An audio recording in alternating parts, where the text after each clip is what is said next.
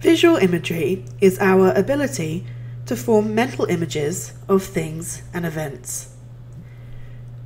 It is a familiar aspect of most people's everyday experience. In fact, only a few individuals report never consciously experiencing any kind of imagery.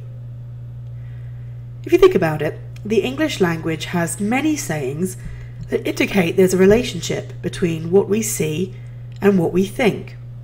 For example, to understand something is called seeing it. We try to make our ideas clear by bringing them into focus. We even refer to the mind's eye. But visual imagery is not just pictures in the head. We can develop imagery for all of the other senses. For example, we can remember the appearance of something, the feel of something, the smell of something. We can mentally imagine the sound or the flavour of something. So even though we talk about visual imagery most often, and that's where a lot of cognitive psychology research examines, just bear in mind that imagery can be and does exist in the other domains of sense.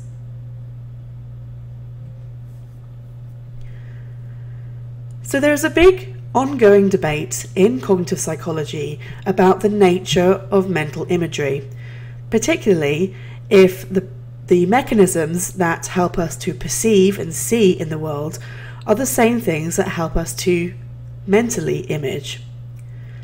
Kosslyn is one of the main researchers that are currently looking into this, and he developed what he called the mental scanning technique. He would ask participants to imagine an image such as this boat you see on your screen, and then he would ask them to mentally scan from one point to another, and then he would record how long it would take. So for example, he would ask them to start at the back of the boat at the motor, and he would say, okay, scan to the porthole, and then record how long that took. And then he'd say, do it again, start at the motor and scan all the way to the front of the boat where the anchor is. And he compared their scanning times. And he found that just like perception, it took people longer to scan when the distance was greater. So Kosslyn said, if imagery, like perception, is spatial, it should take longer to mentally scan objects that are located further away from the initial point. And this is exactly what he found. And he said this suggests that imagery and perception are spatial. Lee criticized this. He said that it was the fact that there were more distractions when they were doing that mental scanning across those longer distances that could have increased that reaction time. So Kosslyn came back and did some more experiments to prove that it wasn't a distraction issue. So for example, he might have given people the request to imagine a map, let's say a map of the United States, and let's say we're here in North Carolina. He would say, imagine you flying, if you were a bird, from North Carolina to Florida. And again, he would take a measure of the reaction time, the scanning time. And then he'd say, imagine you're in North Carolina, and now you're flying to California. And he would measure their scanning time. Once again, people took a lot longer to scan from North Carolina all the way over to California than from North Carolina to Florida. And there was nothing distracting in the middle, so it wasn't they were stopping along the way, along Route 66. So it wasn't a distraction issue. Just to make sure, he did another experiment again, very similar idea. He created a map of an island, and there were 7 different locations with 21 possible trips. For example, between a lake to a tree, or a lake to a hut, the lake to the beach, and so on. And once again, Kosslyn found that people took longer to scan between the greater distances, and he used this as evidence, once again, that visual imagery, just like our perceptual processes, is spatial. In fact, when you plot the results on a graph, it looks just like this, an almost perfect positive correlation between the distance as it increases to the reaction time, a nice straight line. Once again, Kosslyn did another experiment, and he wanted to examine the relationship between how close you were to seeing something in your mind's eye, the viewing distance, and the ability to perceive details. So he would ask participants, imagine an elephant and a rabbit, and he would ask them, does the rabbit have whiskers? And on the whole, it took participants about 2 seconds to answer that question. But what's interesting is that he then asked them to imagine a rabbit next to a fly, and he asks the same question, does the rabbit have whiskers? And participants took a lot quicker to answer that question because the rabbit had so much more detail. So they were quicker to detect the details on that larger image that fills the visual field. In another experiment, he did what was called the mental walk task. He would ask participants to imagine themselves walking towards a mental image of an animal, for example, a dog. They then had to estimate how far away they were from the animal when they experienced what he called overflow. And that basically means that the details of the animal were so close that they filled the visual field.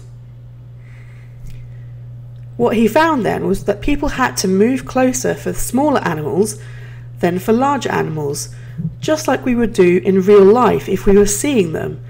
You wouldn't have to move so close to an elephant for it to fill your visual field as opposed to a gnat. So once again, Kosslyn said, images, like perception, are spatial in nature. So there seems like there's quite a lot of convincing evidence, but not everyone agrees with Kosslyn. In fact, there's what's called the imagery debate.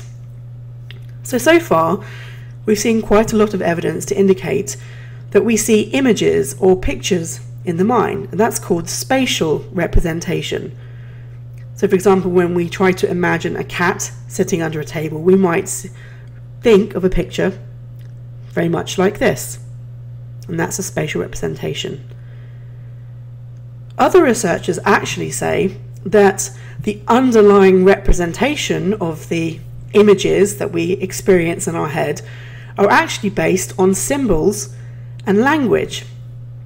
So for example, we might experience and see this in our mind's eye, but the underlying representation is based on words, and this is called a propositional representation. Kosslyn is one of the big critics of Kosslyn and his research on the spatial nature of imagery. He suggests that just because we experience imagery as spatial doesn't mean the underlying representation is spatial.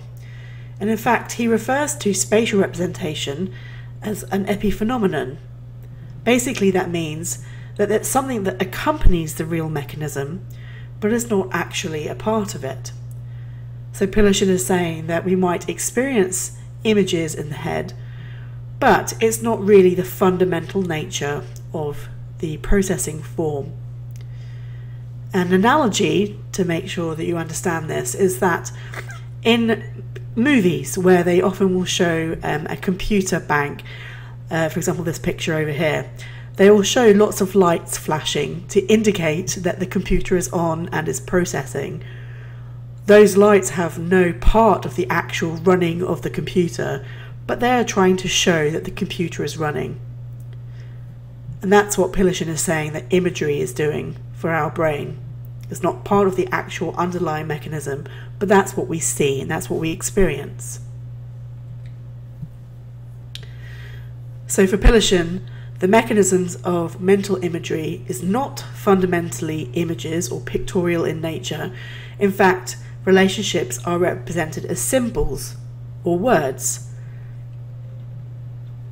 So remember Kosslyn's boat. If we're trying to imagine that boat, we would have an image of that. But Kosslyn was saying that the lying representation of this would be symbolic, for example, using words to represent objects and lines as the relationships between objects. So you'd have these symbols, words, saying propeller, handle, and then having links to each of the different components. The length of the line indicates the distance between the parts. The words, of course, indicate the parts of the boat. And the words in the parentheses that you see indicate the spatial relationship. So Pillershin would say that of course it would take longer for us to scan from the motor to the porthole because we've only got 3 links here. Then if we scan from the motor to the anchor, motor, rear deck, front deck, anchor, it would take longer. So Pillershin can use his argument to explain the increased scanning time found by Kosslyn.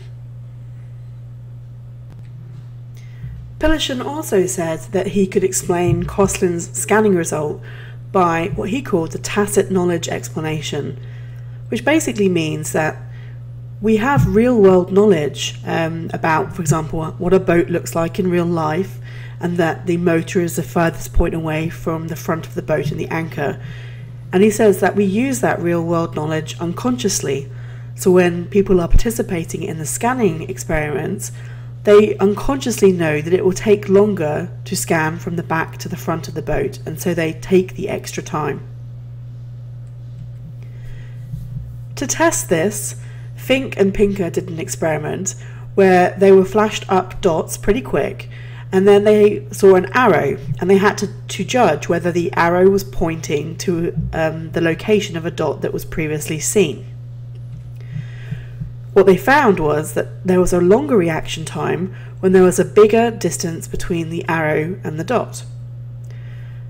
Fink and Pinker said, basically because the dots were flashed up so quickly, there was no time to memorize this information, so that it wasn't based on previous experience, it wasn't tacit knowledge. So once again, this is support for Kosslyn's idea that imagery is spatial in nature, and it's not to do with tacit knowledge or previous knowledge about something. So can we resolve the imagery debate?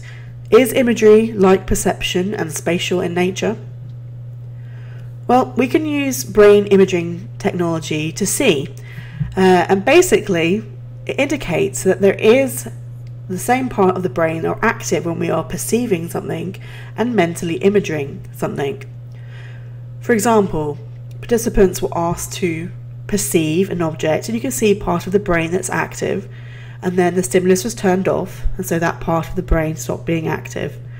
Then they were asked to imagine the object, so the same part of the brain that was previously active when they were perceiving it is also now active when they're imagining. And they were told to stop imagining the object, and that part of the brain goes away, stops that firing, and then they see the object again. So you can see that there are the same parts of the brain are active in both perception and imagery. There are many parts of the brain that deal with spatial imagery and spatial perception. The parietal lobe, parts of the temporal, frontal and occipital lobes are all important, as well as the subcortical structures in the brain. So numerous studies indicate that there are several parts of the brain that are involved in both imagery and in visual and propositional form. The problem of exactly how these images are stored and manipulated still remains an area of fertile study.